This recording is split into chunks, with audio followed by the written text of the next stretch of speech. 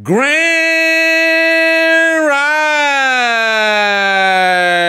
Rising, my friends. Welcome back, and as we get more prepared in our everyday performance, we can start to think about what we want to do, and here we're about positive and positivity and positive reinforcement. So go ahead and write something nice about somebody that you admire, that you love, respect in the comment section, and then forward them this video and say, hey, go look in the comment section. I wrote something nice about you. And that way we're trying to play forward some of that positivity to make every day a better day. We're going to get involved and deeper into the mysteries and the histories of the world. Today we're going to start off with, for the first time in recorded history, smoke from wildfires reaches the North Pole. Smoke from wildfires raging in Russia has reached the North Pole for the first time in recorded history. Data captured by satellites flying over the region revealed Friday show just how much smoke is being produced from the hundreds of forest fires in the Sakha Republic in Siberia and just how far that smoke is spreading. NASA said in a release issued over the weekend. They said smoke blanketed the sky for about 2,000 miles east and west and about 2,500 miles north and south. And the North Pole is, I won't say only, but is 1,864 miles away from that region. So for it to cover 2,500 miles is easily going to reach up to the North Pole. The wildfires in Siberia are already an out of the ordinary occurrence. The Sakha Republic, also known as Yakutia, is covered by a boreal or snow forest, and its northern region is one of the coldest places on the planet. In June, some parts reached a ground temperature of 1,800 degrees Fahrenheit and an air temperature of almost 90 degrees, 89.4 degrees Fahrenheit.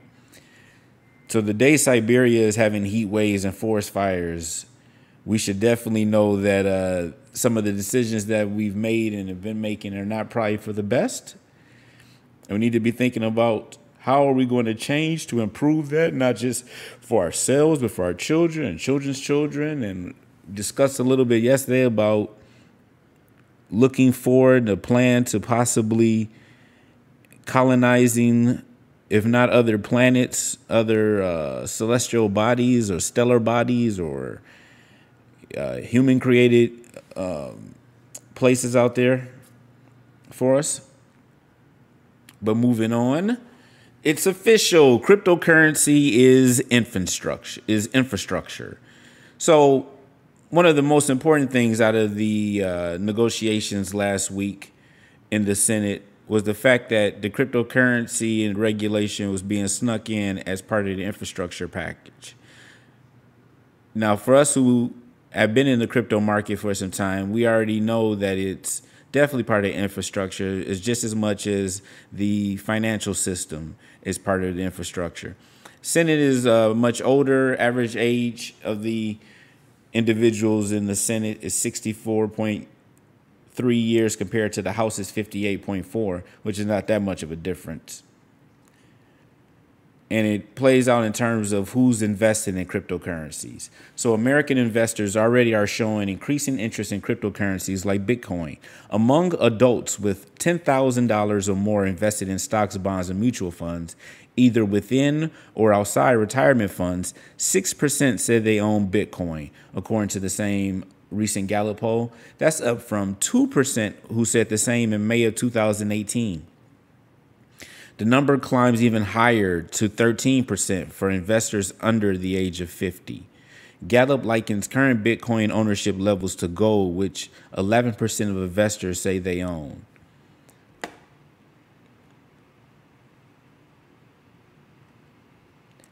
So there's still some, let's just say, not being completely or even moderately happy with the language that went through in the Senate bill. It still has to pass the House.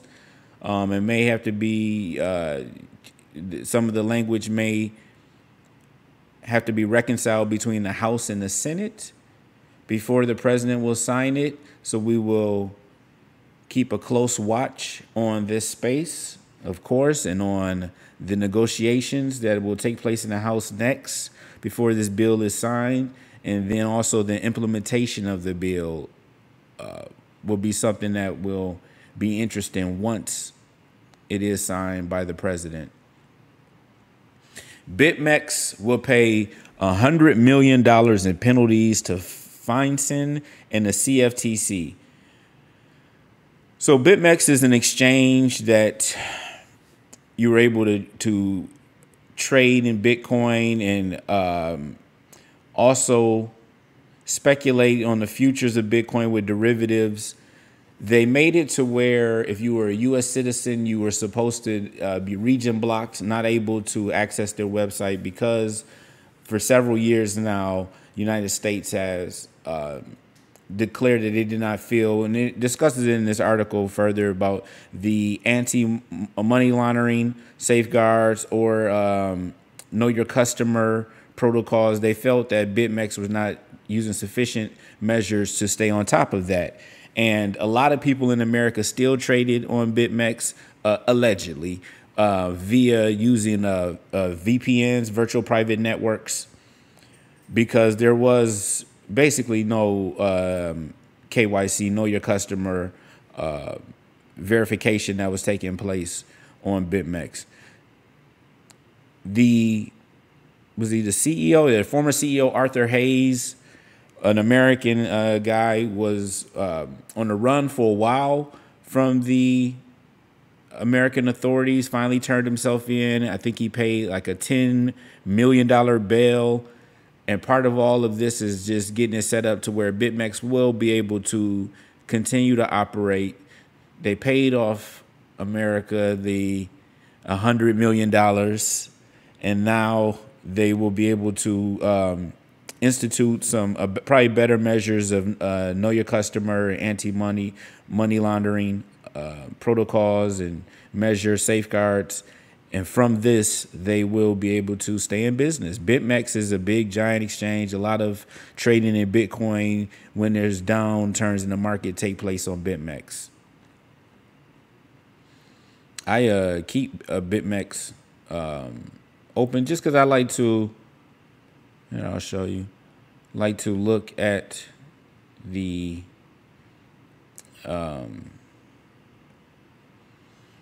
I like to see like how Bitcoin is being traded, and so I'll sit here and look at the candles, get a sense of Bitcoin is doing pretty well right now. Staying with crypto, we talked a little bit previously about how Cardano will be starting their smart contracts, exchanges, decentralized finance, non-fungible tokens, NFTs on their chain soon. And this is actually an advertisement from ADAX, so we'll take everything with a grain of salt. But ADAX is going to be a decentralized exchange within the Cardano ecosystem, saying that it's going to be a trustless protocol with enable censorship-resistant token swaps within the Cardano ecosystem, make full use of social sentiment-based trading tools, and ensure ample asset liquidity through unique liquidity pools. So yesterday we talked a little bit previously about definance, liquidity pools, the being able to loan money to liquidity pools, which then are able to grant loans to individuals who are willing to pay interest on that, and you earn your yield. So on Cardano, soon there would be their own decentralized protocols, decentralized exchanges. ADAX appears to be one of the first. Very excited about how Cardano will respond. Cardano actually has been doing really well price action wise today. And maybe at the end of each episode, we'll come back to CoinMarketCap, take a look at prices now. But Cardano is doing great the past day, over 20, on close to 18% in the past 24 hours. NASA awards a $10 billion cloud computing contract to Amazon Web Services. So we talked about stocks. If you haven't invested in Amazon now, it's a little bit expensive now, but Amazon will continue to do well in the future. Besides, a lot of people are not even aware, besides their large online retail business, they also has a very large software service organization and infrastructure business model that they follow as well. So previously, the United States government and the intelligence communities had signed a $10 billion contract with Microsoft for the JEDI contract, which was for cloud computing. Now, there was a lot of, and Amazon said that they felt that there was unfair pressure on the intelligence agencies to select Microsoft because of the former administration's contentious relationship with the ownership of Amazon. I think is a fair way of saying that, to try to avoid both parties tearing heads off. And so now the National Security Agency awarded this $10 billion cloud computing contract to Amazon Web Services. That classified data repository is known as the intelligence community's GovCloud. It was reported in 2018. The platform is described as being a big data fusion environment into which the agency aggregates much of the intelligent information it collects. According to a 2020 report that appeared in FedScoop, Intelligence Community GovCloud ran on premises as of last year. So it's looking like the government is looking to modernize the intelligence community's GovCloud using hardware as a service and bulk price cloud computing solutions. The modernization effort is reportedly called the Hybrid Cloud Initiative. In here, it talks about that it appears that the CIA will also be awarding cloud computing contracts as well that may be up into the tens of billions of dollars. And then they awarded a cloud contract known as the Commercial Cloud Enterprise to Amazon, Microsoft, Google, Oracle, and IBM. Is expecting to spend tens of billions of dollars on a contract.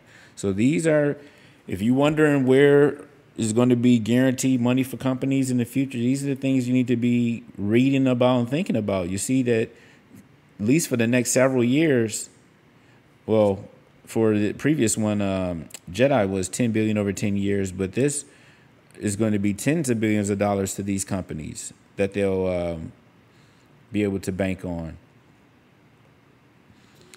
Speaking of the military and moving on a little bit to health concerns, SOCOM, which is Special Operation Command, is testing an anti-aging pill.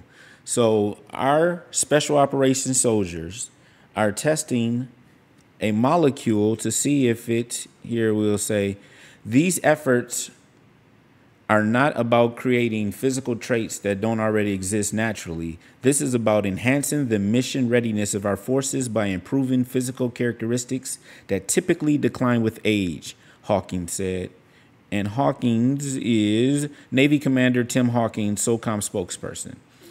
Essentially, we are working with leading industry partners and clinical research institutions to develop a pharmaceutical nutraceutical, in the form of a pill that is suitable for a variety of uses by both civilian and military members, whose resulting benefits may include improved human performance like increased endurance and faster recovery from injury.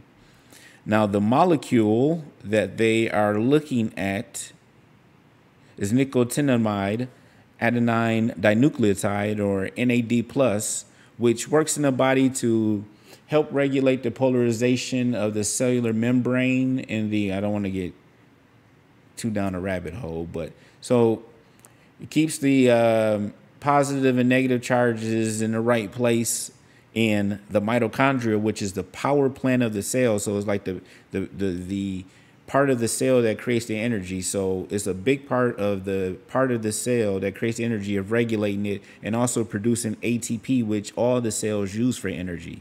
So NAD+, apparently there's a deficiency that occurs as we age, and by replacing it is linked with improving age-related functional decline. It can be mitigated by preclinical evidence suggests disease and age-related functional decline can be mitigated by boosting NAD+, which supports the Metro International Biotech hypothesis that maintaining optimal NAD+ levels may allow humans to lead longer and healthier lives. So we will, in this case, we being me, have already started taking NAD+ after I read this article, but we will definitely keep an eye on the data that comes out of this research. And it's a lot of, if you already looked, there's a lot of literature that already talks about the benefits of NAD+. So, like I said, this is neither health nor financial nor anything advice. This is just me blabbering into a microphone and recording myself like an insane person, and just talking. And if whoever listening is listening, do or don't, hey. Scientists have discovered a link between gut health and age reversal. And so this was done in mice where they basically took the bacteria of younger mice and put it into the gut bacteria of younger mice and put it into the gut flora of older mice and saw some improvement in cognitive function and behavior. Now this is going to a bit of a rabbit hole, and I'm not going to go down too much of this rabbit hole right now, but there is a huge relationship between your intestines and your brain, your cognitive function, and your mental state. You know, for millennia, we have talked about how your brain is your second, your stomach is your second brain. There are more serotonin receptors in the gut than there are in the brain. That's why when you feel nervous, for some people, they start to feel with the sensation, we say butterflies in the stomach. They get that fluttering sensation. It's a two-way street. And this plays out in your mental state can affect your appetite, and the food you eat and your nutrition can affect your mental state. And a lot of data and information is coming out showing just how powerful this connection is between our digestive system and our mentation, our cognitive abilities. So you are what you eat. Eat healthy, believe in the positive nature of the universe and that things will come to pass that are supposed to pass. And this is how you kind of, I don't want to say hack the body or trick the body, but you increase your chances of having a healthier existence. So we're going to stop there today. Thank everybody for joining me again and having fun. We're going to keep doing this over and over and see where we go. I enjoy talking about these things I read about every day, and know that I love you and love yourself. God loves you, and that's all that matters.